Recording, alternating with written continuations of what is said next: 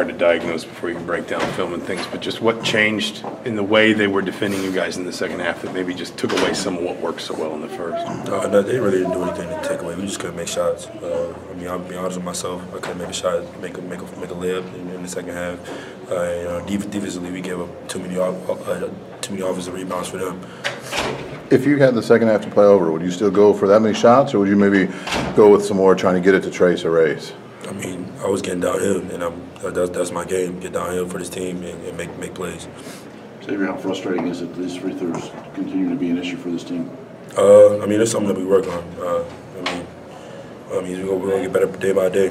We just can't dwell on this loss. It's a long season. Why do you think that you guys' offense really kind of disappeared there in the second half? What do you think the big issues were? I mean, ball movement, honestly. But I mean, the coach told us to run this play, and then we just couldn't get off the play and make something else happen. So that was the key. Did you feel like they were sticking on shooters, and that made it incumbent on you to look for dribble drives? Yeah, they did stick to shooters a lot because Parker was heating up. Parker and Miller were starting to make shots, and they started sticking. But as leader of this team, the point guard of this team, I take credit of this game. What's the feeling in the locker room right now with the team?